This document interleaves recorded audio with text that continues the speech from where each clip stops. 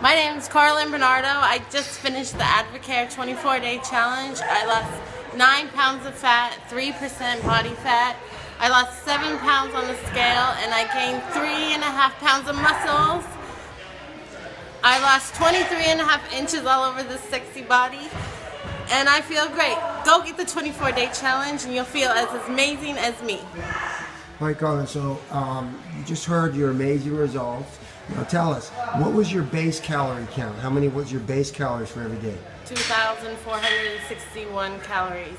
2,461 calories before you worked out. So if you worked out, you probably averaged an extra what? How many?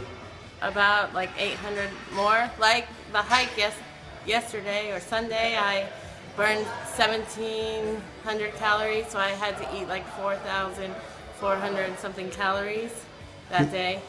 Awesome. So you're eating, right? You're not starving yourself. No, I'm eating. And what kind of weightlifting are you doing? Heavy weightlifting. Good. Okay, so if you had one tip for women out there, people trying to lose weight, what would you tell them? I would tell them to do your cardio, but also remember to lift your weights, even if you don't. And to eat! Eat! I would tell them to eat. Eat more than 1,300 calories a day, because that's not enough for your body. You won't lose or anything, you'll probably gain weight. Right?